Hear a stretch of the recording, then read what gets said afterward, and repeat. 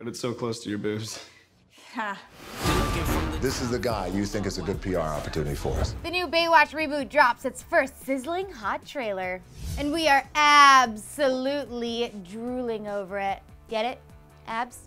Thanks to the new Baywatch trailer, we finally get to see all those shirtless Zac Efron photos come to life. Dwayne "The Rock" Johnson shared the first official trailer with fans via his Twitter and Instagram page this morning, of course. And we'll never be able to wake up the same again. Here's some shots! He's reckless.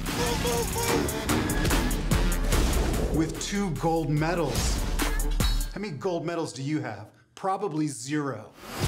As you saw, the beach flick combines action, comedy, and plenty of eye candy. The trailer starts off on a serious note with head lifeguard Mitch Buchanan, played by The Rock, saving a woman from a burning boat. The tone swiftly changes when Brody, aka Zac Efron, joins the team in an effort to revamp the department. And it looks like the guys start to take their job a little too seriously in an effort to save the beach. And there may or may not be a cross-dressing Zac Efron along the way.